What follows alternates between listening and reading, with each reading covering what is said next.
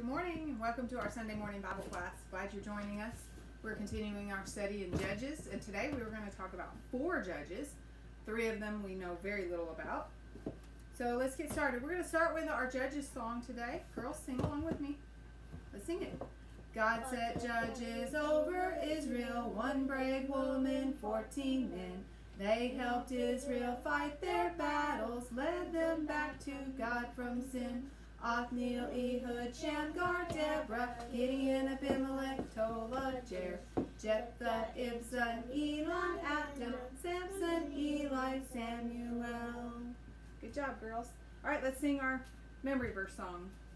Ready? Rejoice evermore and pray without ceasing, pray without ceasing, pray without ceasing. Rejoice evermore and pray without ceasing. Rejoice in the Lord and pray all the time. All right, and let's keep in mind when we pray that God is so big. Shall we sing God is so big? Okay. My God is so big, so strong and so mighty, there's nothing my God cannot do. My God is so big, so strong and so mighty, there's nothing my God cannot do. The mountains are His and the valleys are His, and the trees are His handiwork too. My God is so big, so strong and so mighty, there's nothing my God cannot do for you. All right.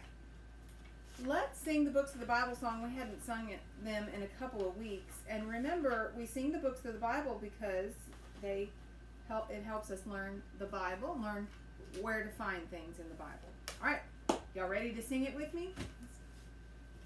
All right, let's sing.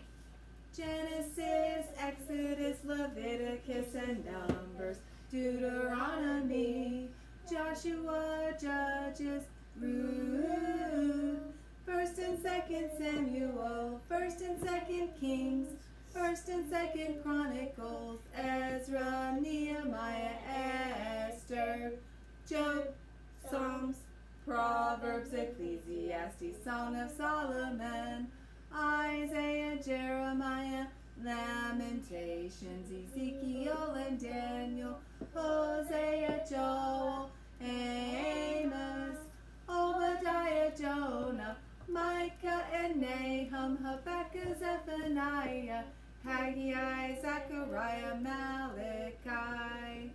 All right, that was the Old Testament. What do we need to sing now?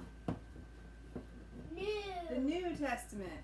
Matthew, Mark, Luke, and John, Acts and the letter to the Romans, 1st and 2nd Corinthians, Galatians and Ephesians, Philippians, Colossians, 1st and 2nd Thessalonians, 1st and 2nd Timothy, Titus and Philemon, Hebrews, James, 1st and 2nd Peter, 1st and 2nd and 3rd John, Jude and Revelation.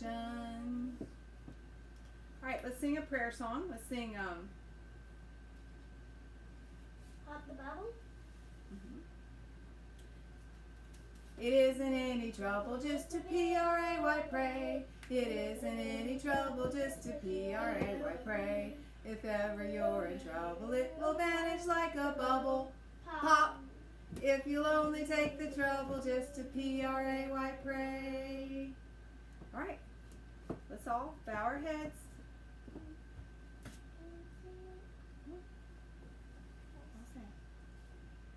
Dear Father in heaven, we thank you so much for this time that we get to study your Bible. We pray, Father, that you'll help us to study it because we want to be in heaven with you one day, and this will help us to get there. Help us to study it, to learn it, to use it in our lives, and to teach others so that they can come there, be there with us. We thank you for the judges, for the example of the time that people lived then. We pray, Father, that you'll help us to learn from their example, to not make their mistakes, to not worship other things, but to put you first in our lives. Help us now as we study. Help us all to be healthy, and help us to be able to come together and be together again one day soon. In Jesus' name we pray. Amen. Okay, so today let's talk about Jephthah. Jephthah is the one judge we'll talk about today that we know quite a bit about. So the Sidonians, the Amalekites, and the Maonites began to oppress Israel. And Israel cried out to God, but this time God said, I don't want anything to do with you. I'm not helping you. He said, go cry out to the gods which you have chosen and let them deliver you in your time of distress.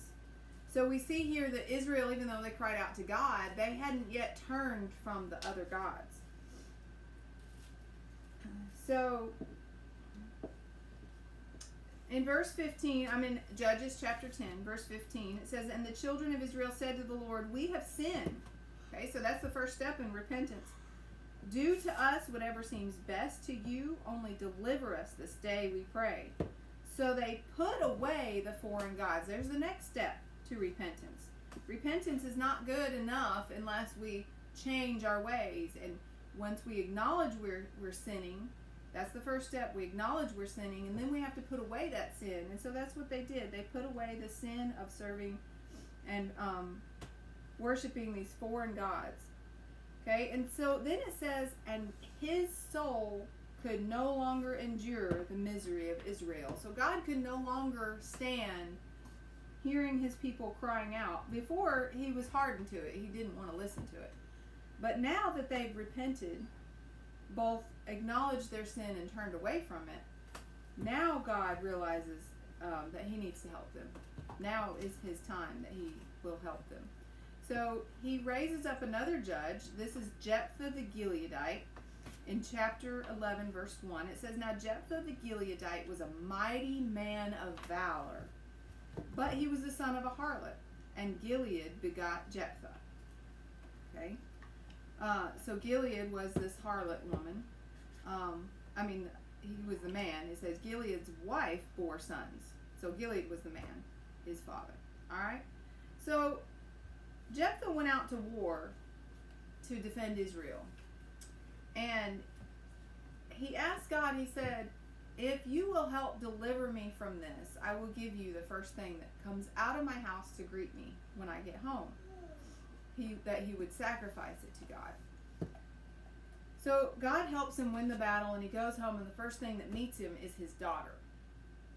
Now, we're not exactly told how he did honor his vow to God, but we're not told exactly how. Some people think that he just didn't give his daughter in marriage. Some people think that he actually killed her. We don't know. We do know that he honored his vow to God. Okay. Then, after Jephthah judged Israel for 6 years, he died. After him, Ibzan, this is in chapter 12, Judges chapter 12, verse 7 tells us about Jephthah dying. Verse 8, after him, Ibzan of Bethlehem judged Israel. He had 30 sons, and he gave away 30 daughters in marriage, and brought in 30 daughters from elsewhere for his sons. He judged Israel for 7 years. Then Ibzan died and was buried in Bethlehem. After him, Elon the Zebulunite judged Israel. He judged Israel 10 years. And Elon the Zebulunite died and was buried at Ajalon in the country of Zebulun. After him, Abdon the son of Heliel the Pirathonite judged Israel. He had 40 sons and 30 grandsons who rode on 70 young donkeys. He judged Israel 8 years. Then Abdon the son of Heliel the Pirathonite died and was buried in Pirathon in the land of Ephraim in the mountains of the Amalekites. So that's all we're told about Ibzan, Elon, and Abdon. So let's make our little list of our judges here that we've talked about today. We're going to put Jephthah first. Make sure I spell his name right.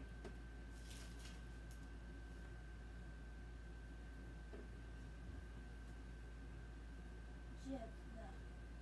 Okay, so we have Jephthah first. What was the big thing we talked about he had? What did he do when he was out in battle? He made a vow to God. He made a vow to God. The first thing that stepped out of his house was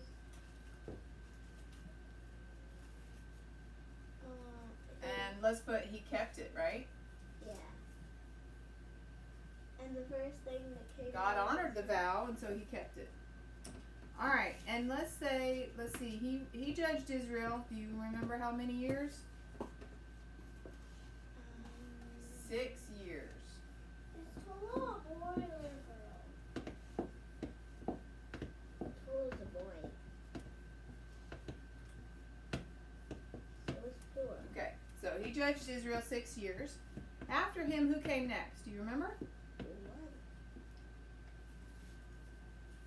See, look. Ibzan. Listen. Ibzan. Ibzan judged Israel 7 years.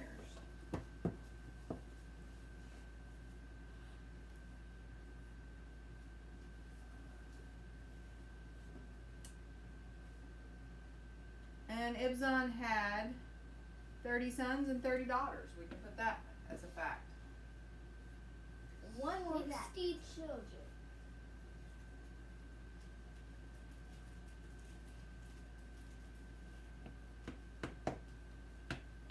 Okay?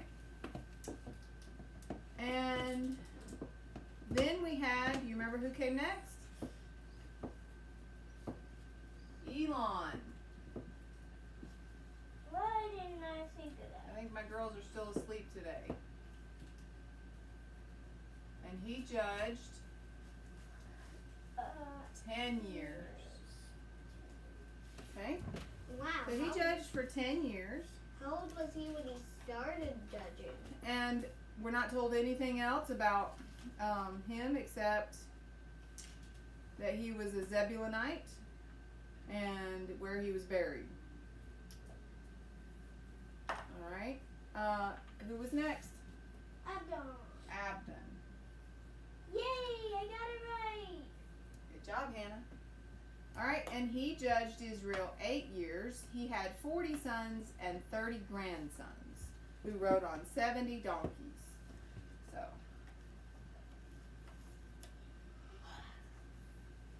he judged for how many years did I say? Sit back, Hannah. 8.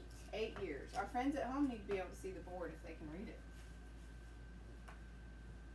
He judged 8 years, and we'll put he had 40 sons. Is this the last one? And 30 grandsons. This is the last one for today. Let's talk just a minute about our plan. So, we'll spend some time studying Samson soon. I may do 1 or 2 lessons on Samson. And then we'll do, look at my plan. So we have Samson, Eli, Samuel. So we'll probably spend a day on Eli and Samuel, and maybe we'll break up Samson into 2.